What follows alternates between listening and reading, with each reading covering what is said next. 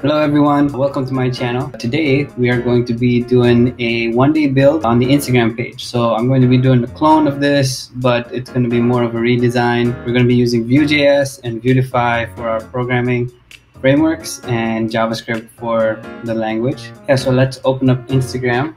So this is my Instagram page. It's pretty clean, as you can see, but then what we're going to be focusing on is the profile page. And so this is really nice, but it's just been so long that Instagram hasn't changed anything and it just looks the same. So if you want to see my Instagram page, you can follow me if you would like. It's Uzir.Thapa. Yeah, so we're going to be redoing this page, and I found a concept of that page over here. So we're going to be building some similar thing to this, which I really like because it's really clean and it fills up more of the space. It uses more of the white space more effectively. Let's get started.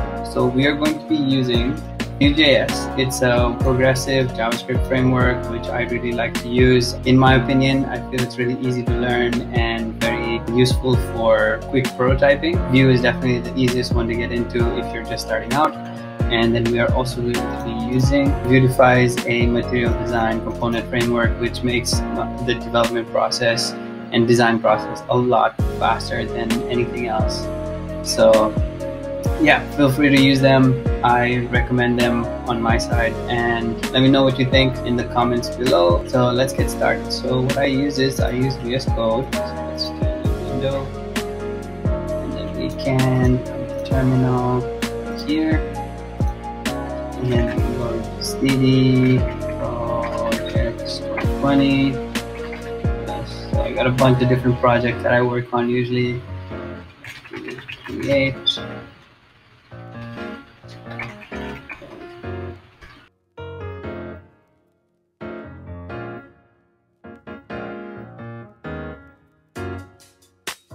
You can do a yarn serve, and then it'll start up the development server.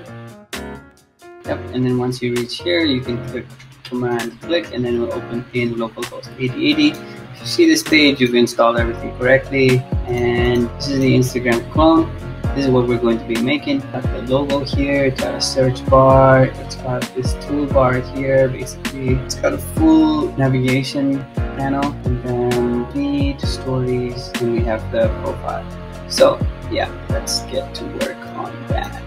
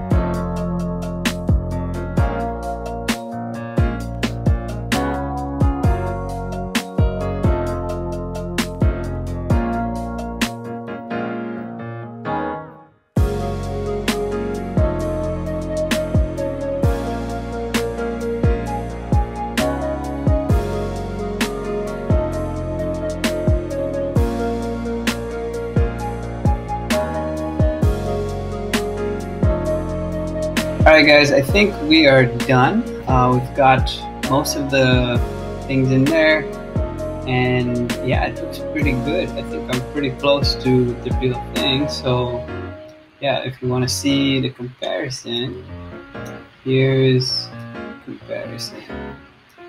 So here's the original, and then here's what we made. So we've got this part, so it looks pretty similar. You can see I've changed the picture because I don't want to use the same picture. Instagram is the same, it's about half. Mine's going a little bit longer, but I just like it that way. Emma Watson, the text is the same style.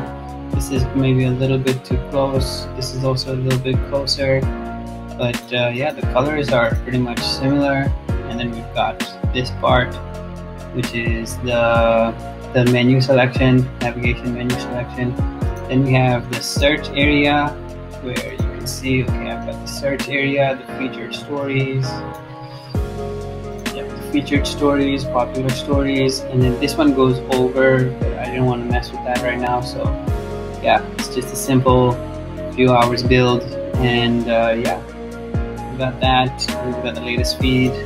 Here. This is responsive because I use the rows and columns, and so yeah, that kind of works that way. So it's that, and then yeah, then I have this section.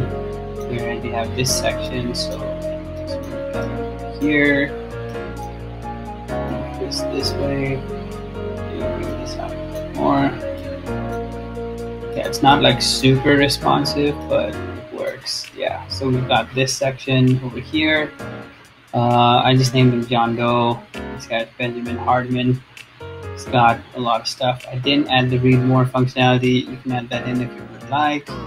Got locations, profession, and profession. I just put locations and profession, and I put a little bit of my description in here if you want to read that. But yeah, it's all up to you.